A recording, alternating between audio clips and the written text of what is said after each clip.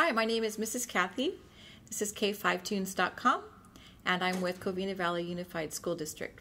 Today we're going to be looking at the very beginning steps of the trombone. Now, the trombone is one of the largest instruments that we offer. In fact, it is the largest instrument that we offer in Covina Valley. And some of you might feel a little intimidated about it.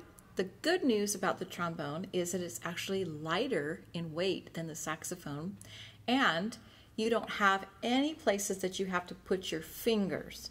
That's not saying that you don't have to listen very well to the pitches that you need to be matching, and also to understand about different positions that your hand is going to be in. The very first thing we're going to do is look at the mouthpiece. The mouthpiece should be somewhere in your case. Sometimes it's under a flap in a very secret place where they might put a mouthpiece, or they might put some valve or slide oil. And this particular mouthpiece is a little bit larger than the trumpet mouthpiece.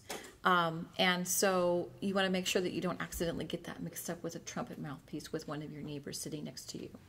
Speaking of sitting, you probably notice how I'm sitting. I'm not sitting on the back of my chair like this. Instead, I've decided to go ahead and go in the front of my chair on the edge, because that helps me to have my whole body sitting tall. And when we're playing an instrument, it's really important to have your whole body sitting tall, because the air has to come from your body in order to produce a nice sound. We're going to go ahead and start today by buzzing on the mouthpiece. And what I mean by buzzing is we're going to be blowing air through the mouthpiece, but not just blowing air straight through. We're going to also have our lips buzz or vibrate a little bit while we're blowing through the instrument mouthpiece. So here's how it sounds if I'm just blowing straight air through it. Look at my lips. Now watch what happens and listen what happens when I'm buzzing a little bit. I'm going to lick my lips and then I'm going to buzz.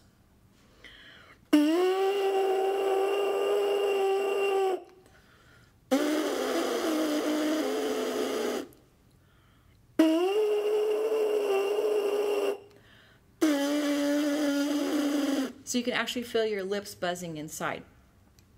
Now, that was at a pretty high or pretty fast rate of air going through my lips. Now what I want to do is relax my lips just slightly and have the air be just a little bit slower going through the mouthpiece. Listen to it.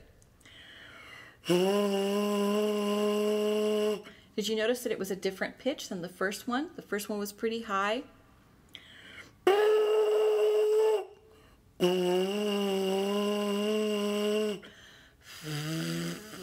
About like that. So now what I want to do is put the instrument together. So I'm going to place the mouthpiece down while I'm putting the two other sections together of the instrument. I have the slide section.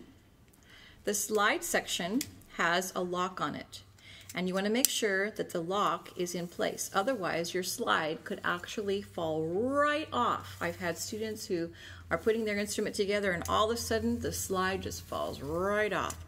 So there's a little locking mechanism up here. You just twist it. Usually it's to the right as you're holding on to it. And you make sure that the locking mechanism has your instrument slide locked. Then you want to pick up the main body that has the bell, and you're going to put the two pieces together. So you have that sliding, the locking mechanism over here.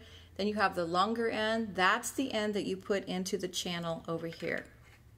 And you want to put it in tight enough to where it's not going to come off, and then you lock it up by rotating the slider on the other end. So now we have our instrument together. We have our instrument at a 90-degree angle right here. So if you look at it, you can almost form a half of a box. I turn the instrument around this way. Here's one section of the box, and here would be the other section of the box. So you don't want to twist this so that it's way out like this, and you don't want it to come all the way up against your bell. You want it to look like it's just about half of a box. Then we're going to be placing the mouthpiece on the end of the other channel. Now our fingers, where we place our fingers and where we put it on our body, is very important as well. What we want to do is we can rest that long end on our left side. You don't want to put it on your right side, and you don't want the whole instrument twisted so that everything goes on your right shoulder. You want it to go on your left shoulder. Then your right hand is going to be attached to this little sliding bar. By the way, we'll talk more about it later, but if this slide mechanism is not working very properly, your teacher can help you get those slides working very properly.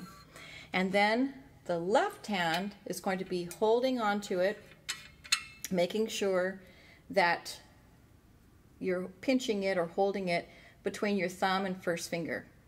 So you're going to be holding it here, placing your first finger here, wrapping your fingers somewhat loosely here, and this is the position that you're going to be looking at.